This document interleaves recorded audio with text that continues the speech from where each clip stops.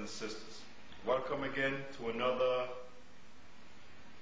viewing of the records that the Most High has shared with us, and we are bringing it out. Before we start, there's a passage in the Bible in Revelation chapter 12, verses 15 and 16, which correlates to the records that are coming out.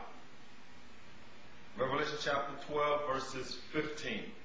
And the serpent cast out of his mouth water as a flood after the woman. Now, as you read Revelation 12, the first chapter, that woman pertains to the nation of Israel. And the water, as a flood, pertains to lies that our people are being taught by the school system, the church system. And when you go back, the serpent represent the so-called white man. His biblical name is Esau. So they're the nation of Edom. They have kept that information out of their history books also.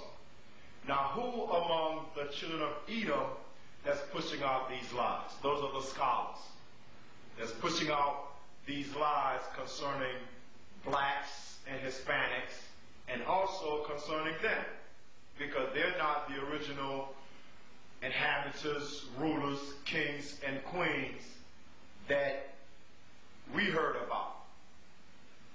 The true kings and queens were blacks, black Jews, black Hebrew Israelites, to make it simple. Let's read on. After the woman, that he might cause her to be carried away of the flood. Now, what the scholars have done is teach lies, and hoping those lies can seduce the minds of our people. Verse 16, and the earth helped the woman. The earth helped the woman simply means scholars, you call that archaeologists. They go out and dig the remains of our forefathers. They go into the scriptures first and dig the remains of our forefathers and keep it among themselves and do not share it with the rest of the people. We have these records which were dug from the earth. And the earth helped the woman, and the earth opened her mouth and swallowed up the flood which the dragon cast out of his mouth. Again, what is coming out of the earth? The archaeology records that you're about to see briefly.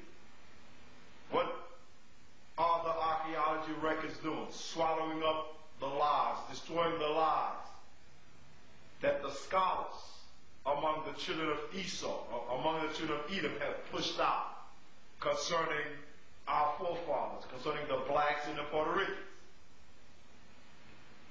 Cut. Whenever you're ready. Okay, again, as you can see here, we have a genealogy tree which top scholars have put together concerning King David line. Because the Most High says in Genesis chapter 49 that the scepter shall not depart from Judah. So scholars have come together and collected the records of these kings, titled The Heritage of the Anglo-Saxons. They have traced our forefathers from Abraham, from Adam, all the way on down to the royal house of David down here. And they have traced the kings that sat on the throne from the day King David slept with his fathers. Now, what we will do today, we will scroll down and focus on the Normans. See if you can focus on that real brief. The Normans. As you can see, the Normans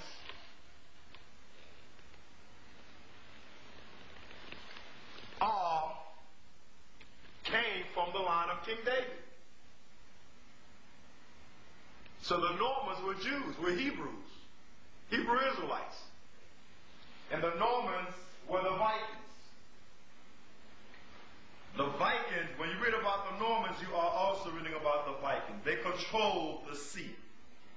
You did not go anywhere without them being involved in it because they had the ships for you to travel on. Okay. Okay.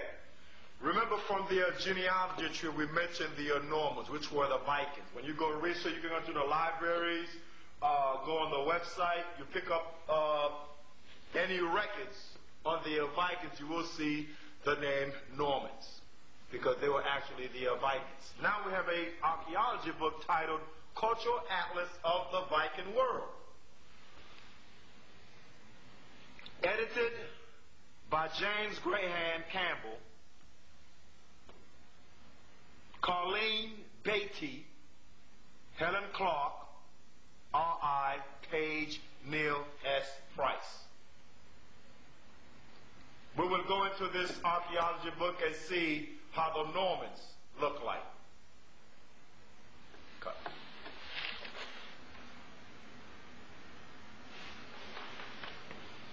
We are at the front page of the archaeology book titled Cultural Atlas of the King of the Viking World. By the way, the word Viking comes from the Hebrew, which means long live the king. It goes from the Hebrew, Latin, and all the way down to English. It means long live the king, the Viking world. This particular archaeology book was edited by James Graham Campbell, and the publishers are, what a title, Facts on File. An Infobase Holdings Company. Facts on File, and Infobase Holding Company. Good title, I like it. Cut.